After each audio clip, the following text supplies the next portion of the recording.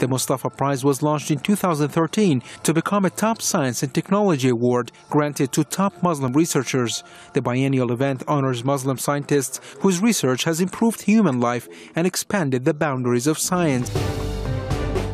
It's a great honor to be one of the first Mustafa Prize award winners. It was a very nice experience, both in terms of the people that I come in touch with, and the actual experience sitting through the ceremony was a lot of fun. Assalamu alaikum, and I bring you warm greetings from His Excellency Mr. Ayad Amin Madani, the Secretary General of the OIC. The Mustafa Prize complements the key initiatives of the OIC. Jackie Ying from Singapore was the first to appear on stage to receive the award. Although there are many Muslim scientists, I'm afraid that they haven't received quite the same recognition as they deserve.